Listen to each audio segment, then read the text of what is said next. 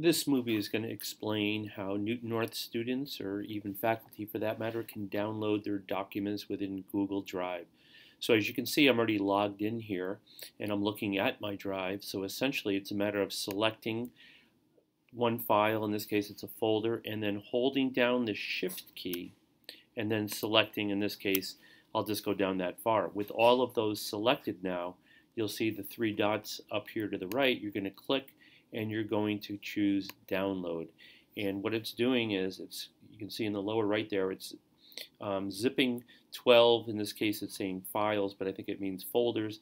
And when that's done, you're going to have one document that's going to contain all of the documents that you've downloaded. So in your case, if you're a senior, you want to make sure that you're selecting everything and you're going to download it, and that way you'll have all your documents ready to use in college or later in life.